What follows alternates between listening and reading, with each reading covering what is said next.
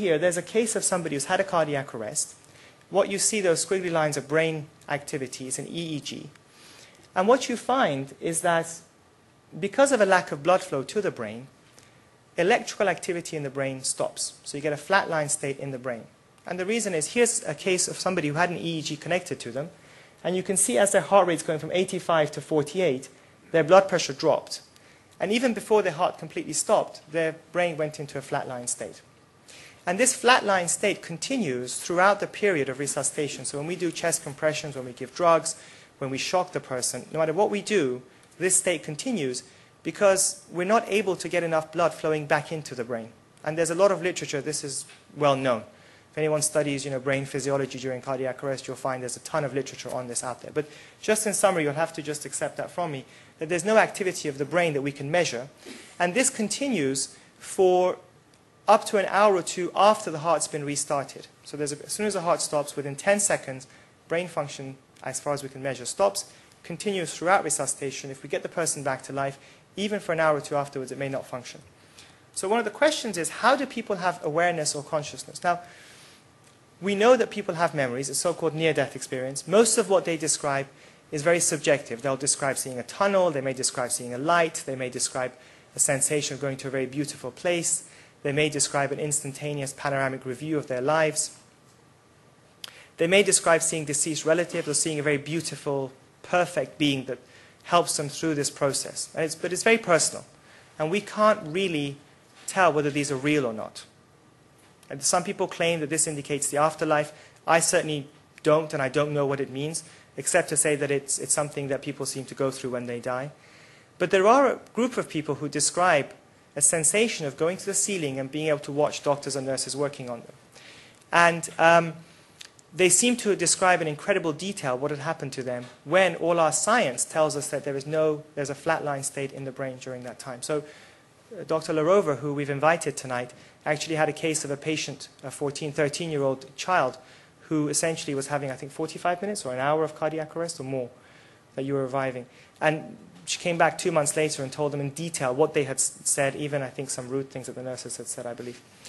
But it's incredible, because this is going on when you have a flatline state. This shouldn't happen. We have no scientific explanation for it.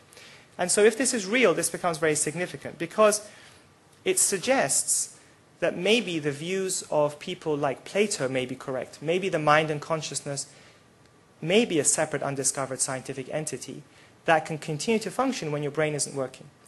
And the reason why we're very interested in this, because this is the only time where we can potentially separate mind and brain from each other and see.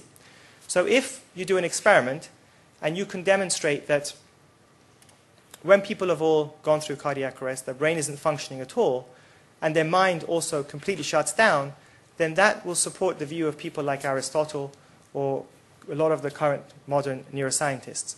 If, on the other hand, you demonstrate that these experiences are real, people can really see from above, then it would support the view that mind and consciousness may be separate. And so this is why we set up this study called the AWARE study, which is looking at, essentially, it's an international study being done here in the UK and in the United States, and also in a few other countries in Europe that are coming on board.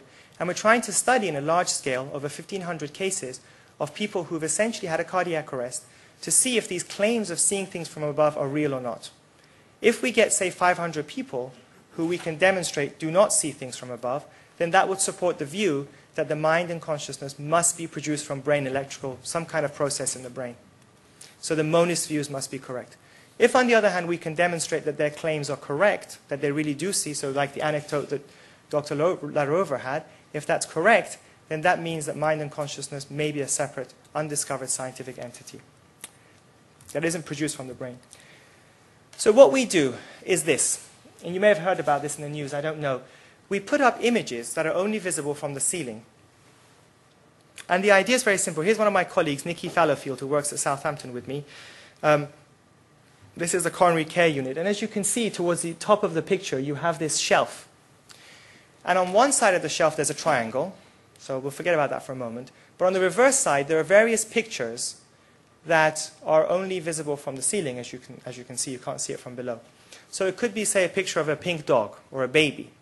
And if we get, say, 500 people who all claim to have seen things from above, and none of them can identify these pictures, then it would support the idea that this was just some kind of trick of the mind. like I explained earlier. If, on the other hand, they all come back and they correctly identify these, then I think it becomes very, very significant. So this is the study that we're doing currently. And it was developed through this entity called the Human Consciousness Project, which is essentially a multidisciplinary approach to studying the nature of human mind and consciousness. We have a number of colleagues from different centers in the world who are interested in this, and we're working together to do, this is the first experiment that we're doing in this area. And so I'm going to finish here and just leave you with there's a cute picture of some of our cousins, my cousins I should say, forgive me. So I'm going to again leave you with this question.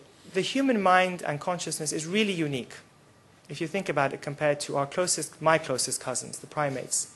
Genetically, we're very similar. Our brain is not that different. Yet, what is it that makes us so unique? And I don't have the answers, of course, and I hope we might get some answers through our panel discussion tonight. So if I may, I'm just going to ask Peter, who's got some very interesting slides to show us about the whole subject of neuroscience for about 10 minutes, and then we'll go on to our panel discussion.